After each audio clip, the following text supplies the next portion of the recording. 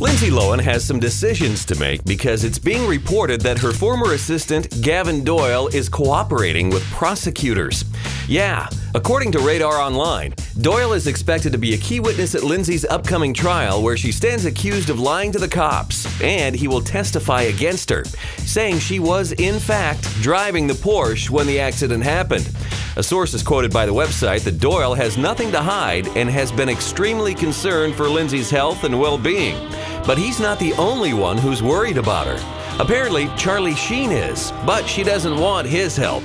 The anger management star, who has had his own fair share of trouble, has reportedly offered to become Lilo's mentor because, you know, it takes one to know one. But she has flat out rejected his offer. TMZ reports that Lindsay knows her life is spinning out of control, but doesn't think Charlie is the man for the job. She also wants him to stop speaking to the media about her. Of course, she's thankful for that $100,000 he gave her to pay her bills and supporting her when it came to Scary Movie 5. But she's got it from here, folks. Yeah, and she's done such a good job on her own thus far.